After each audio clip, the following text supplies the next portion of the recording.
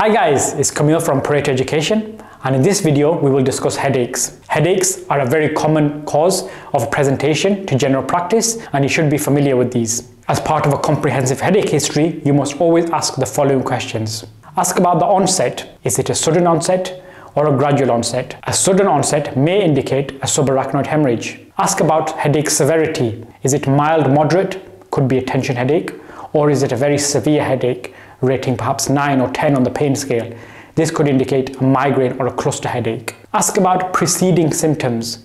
Are there any auras? This can indicate a migraine. Is there some changes in the lifestyle recently, perhaps added stress, sleep deprivation? These could also indicate towards a tension headache. Red flags for headache history include weight loss, which could signify a space-occupying lesion and even a cancer. Vertigo, which could indicate a posterior stroke. Fevers, this could indicate a possible meningitis. So that's a little summary of headache history, and let's see the example. Hello, my name is Camille and I'm one of the advanced clinical practitioners at the surgery. Can I start by taking your name and your full date of birth, please? Yeah, of course. I'm Alfred Jones and I'm 43. Hi, nice to meet you, Alfred. So we'll go through a quick history about what brings you into the practice today. So how can I help? Well, to be honest, I'm here because of a really bad headache, and I've become really troubled by it, and I just wanted to get it checked out. No, absolutely, that's something we can definitely do. So tell me a little bit more about this headache. Is this the first headache you've had, or is this something you've been troubling you for a while?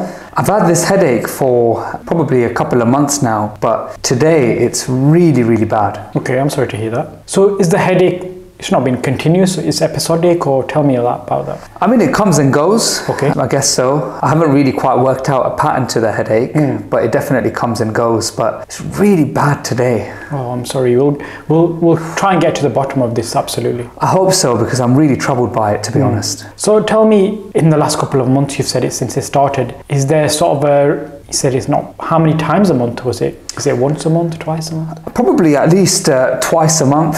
It kind of comes on and then goes away by itself. Okay, and tell me about when it starts, the onset. Is it quite a sudden onset or gradual? I think it's definitely gradual. Okay. Tends to kind of get worse. Okay, and when it sort of starts, anything you're doing in particular, say you not notice a pattern as such? No, not particularly, no pattern. Okay, and is it increasing in frequency as the months have gone by, or? No, not necessarily frequency, severity. Okay, really. And when it's at its least painful to its most painful, what's the range of the headache? I mean, when it's at its least painful, probably about 2 out of 10. Okay. But when it's at its most, probably about 7 out of 10. 7 out of 10, so quite painful then, really. Very much so. Okay, and tell me, during this headache, how long does it last in total, normally? Well, it can be a couple of days. By couple, I mean probably about 3, 4, even up to 5 days. Oh wow, so yeah. And does it impact on your daily life? It can do, it can do. It really detracts me from work, stops me doing my best at work, and I just want to get it checked out, really. Okay, we can definitely do that for you. And during this time when you've got the headache, does anything help you as such? Do you? Well, I do take some paracetamol, okay, just to give me some support, but I found that doesn't really help me at all. All right. So let's talk about some other symptoms surrounding your headache. So you've definitely got this headache, pain in your head. Are there any other symptoms? Let's talk about any vomiting as such? No vomiting. Do you feel dizzy when this happens? No dizziness. Okay. Do you feel like you're really unwell, that you want to sort of stay at home? Is it impacting on that level where you're not able to? Not quite. Okay. Not quite. All right. And do things like light or darkness make anything better or worse? Well, I do find that light definitely makes it a little bit worse. Okay. So I tend to find myself shutting the lights or even dimming them when the headache is really bad. And in terms of during this headache, is there any other symptoms such as, you know, flashing lights, for example, anything like that? Well, now that you've mentioned it, definitely on a couple of occasions I've noticed that before I get the headache, I actually start to have maybe like some distortion in my vision. I guess I can describe it like that. Okay.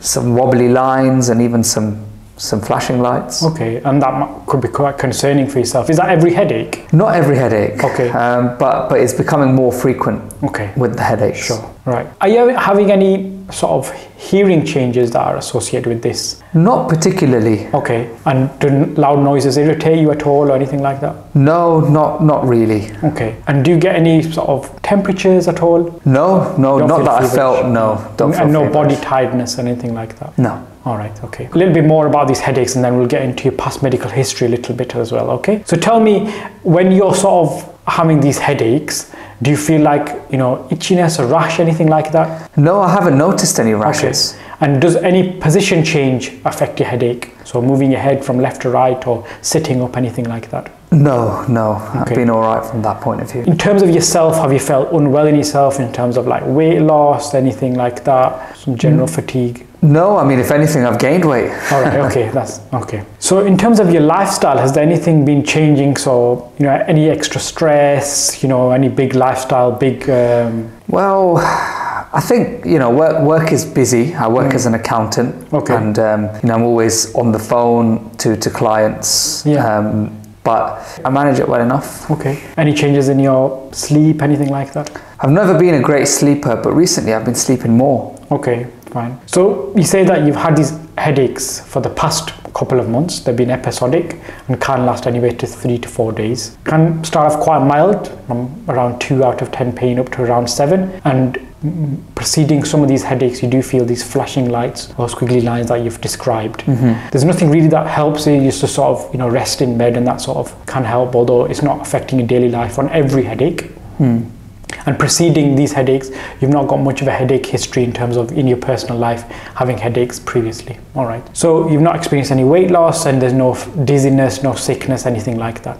Okay, brilliant. So let me ask you a little bit about your past medical history. Do you have any other medical problems? I'm all right, actually. Okay, so no past medical problems. That's good. And so do you take any medications, even for example, vitamins, over-the-counter things like that?